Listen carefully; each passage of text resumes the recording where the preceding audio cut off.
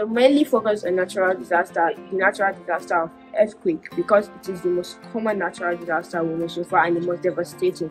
So what we're hoping to do is use robots to rescue injured victims from destroyed facilities and take them to hospitals unharmed.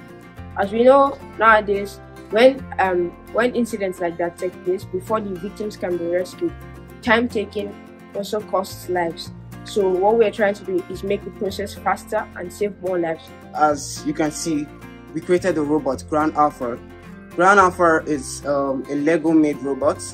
Grand Alpha is going to move around the table, maneuver, and take the red injured people to the hospital. I'm interested in robotics to enhance my skills. I also want to be better than Elon Musk. If he's watching this, he should know that he has a challenger coming up in the next few years. I'm going to challenge Tesla. That's my dream.